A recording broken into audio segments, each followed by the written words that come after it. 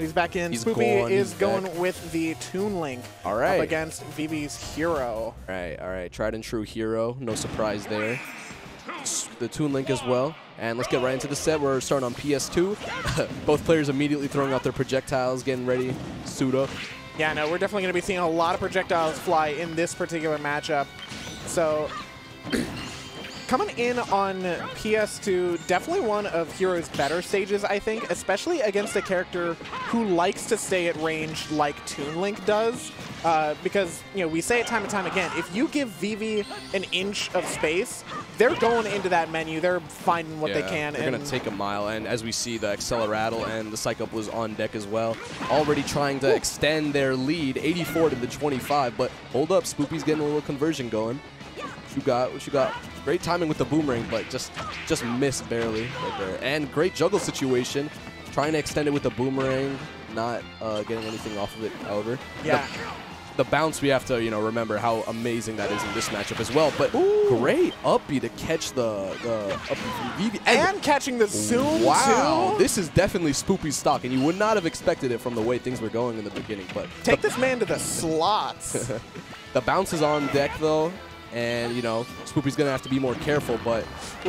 And a bomb just eating right through the kaboom, but I think Spoopy was... It kind of had a deer in headlights situation after that happened. Yeah. Vivi just came in and murked him for Not it. expecting that whole, like, kaboom exchange or, you know, whatever Vivi was going to do after. Probably expecting them to chill out and just, like, relax in the back, but nope. Yep. Oh! What? That was definitely a kaboom into kamikaze. Into I think that's the first time I've ever seen Vivi click kamikaze on stream. Crit. Oh, but if it... Oh, no crit. Crit would have definitely done it right there, but a magic burst? Vivi's... just barely hanging on to life. Good delay by Spoopy. An early up B could have definitely sealed his fate right there. Vivi is playing expensively in this game one. But this is keeping Spoopy on the ledge is amazing and not taking any percent either. But there's Spoopy's entrance way with the dash attack. Little down tilt trip into, okay, we got a little combo, a little conversion right there. Throw him off stage. What he's gonna do? What's the play? And I don't really know about using Magic Burst in that scenario. Oh dear. And just like you said, I don't think the Magic Burst was the play for... Because the thing is, it put Vivi at 0 mana, and now you're a stock behind, and you have to approach the Toon Link with no buffs to try and get your mana back up.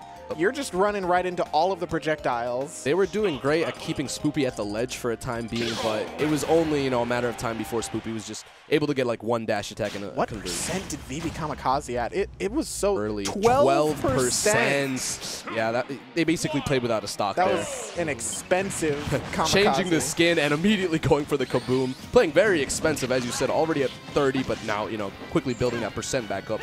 Vivi is rushing Spoopy down, not giving them any time to breathe. A spot dodge into a down smash and the taunt too. Coming out. Wow, that was an amazing 0 to death by Vivi right there. Just completely choosing the right decisions and options, and, you know, paid off.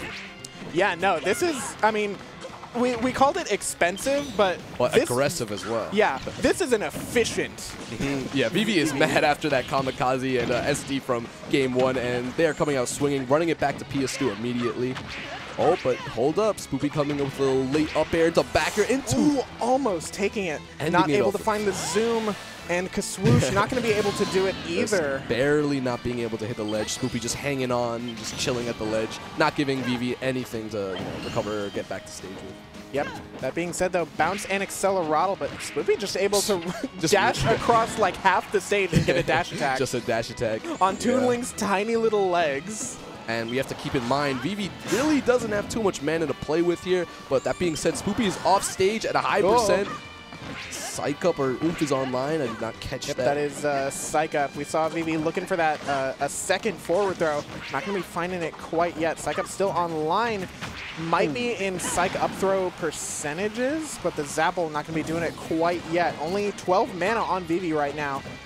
Going to see if they can find something efficient.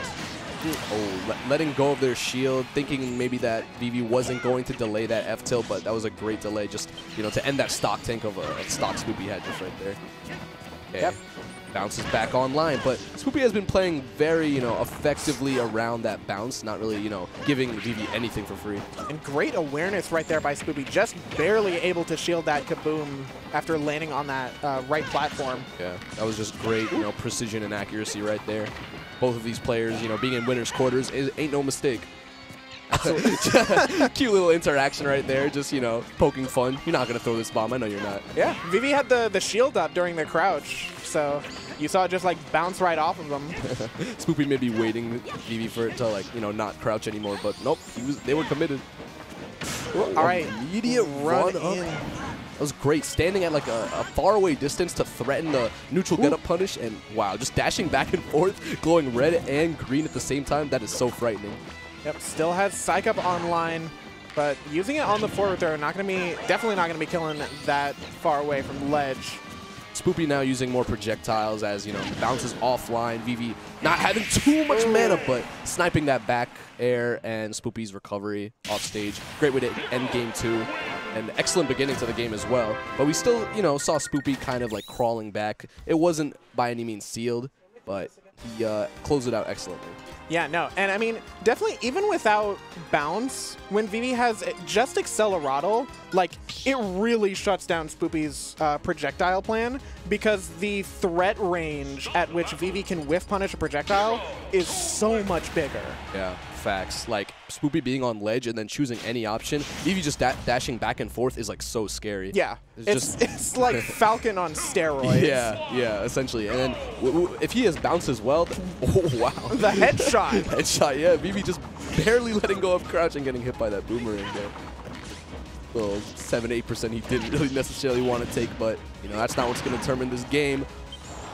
Psyching up, kabooming. Spoopy just jumping right over that, though. Yep, so we've got Hollow Bastion here as Spoopy's counter pick.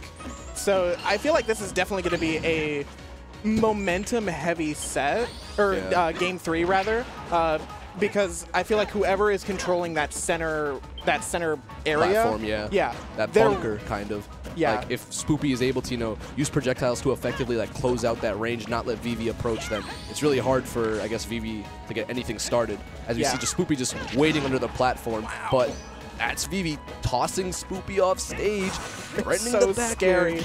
Yeah. Oh, but amazing parry, amazing awareness by Spoopy. Not getting any punishes off of it, but not letting Vivi get anything either. Right. That's very important with, you know, Xenozero and Psych Up on.